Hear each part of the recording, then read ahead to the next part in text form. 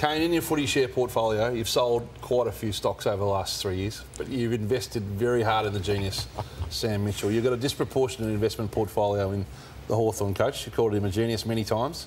He's been here, you've stood behind that, you've been staunch in defence of him. How tested is that at the moment on the back of 9 and 5? Yeah, it was probably tested the most it's been in that time on the weekend, Hutchie, and even Sam himself. I thought he looked a bit rattled for the first time in his coaching career. He's spoken about how he likes to coach from the coach's box with that view, and he's been quite calm and measured. So to see him on the boundary line was different, and to see him as animated as he was, and to hear him after the game speak as honestly as he did was a definite shift. You're just not going to be able to compete against anyone the way we played tonight, and that's just completely unacceptable way to play, and we should be past games like that. That's as bad as we've played in a long time.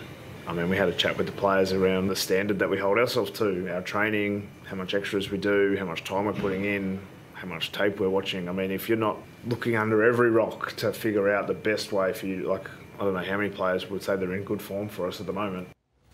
All that's damning on everyone. It was, but all I'll say is that Gold Coast had 11 top 10 picks in this game. So you're making an excuse. You're going to defend this game again? Of course I am. Because you better be careful, because Gold Coast are coming. They've got more talent in their side to the point where Hawthorn are good, it's just Gold Coast are unbelievable. I've just said that, Hutchie. I've said that, and I said it yesterday. I said they were smashed through the midfield. Their midfield couldn't get their hands on the footy. Nearly 100 less disposals. Newcombe nothing, Nash nothing, Warple nothing. What did you expect? I'm just asking. I'm not having a go at you here. What did you expect from Hawthorn last year?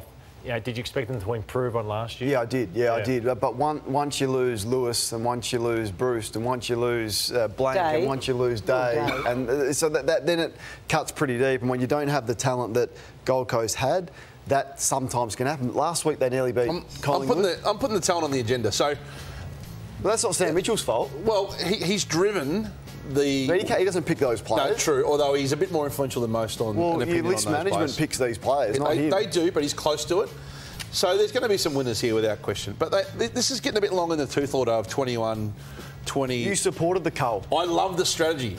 But like Melbourne, your strategy only works if you nail the picks and you develop them well. So Sam Mitchell puts the strategy in place. He says to his list management team, go and find me the players. Go back to that list again. If they don't pick the right players, you can't blame the coach. If we could just roll that again for a second. So how do you blame Sam Mitchell for that? Will Day's a clear winner, right? Do you think that the investment in Ward and McDonald... No, but you're asking me about Sam Mitchell and some of the McKenzie, some of the high picks...